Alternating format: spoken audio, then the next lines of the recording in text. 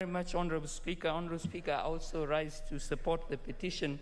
Honorable Speaker, I do this because I am guided by the learned friends and the honorable members, Honorable Mulele and Honorable Mili.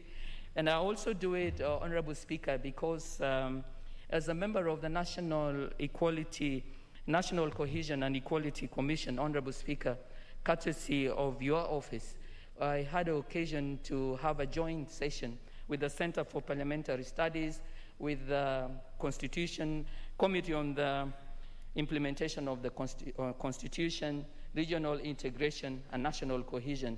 And a key concern that we jointly addressed is that as parliamentarians, we really need to look out to avoid any issues of marginalization, anything that would look like it was discriminatory, and in particular to seek to fight for equality and cohesion, not just in our countries, but in the region. It is for this, Honorable Speaker, that I support this, as I thank your office and indeed also Parliament by extension in helping us in committees to work jointly and to continue to push that we all stand together to name injustice and to address it. Thank you, Honorable Speaker.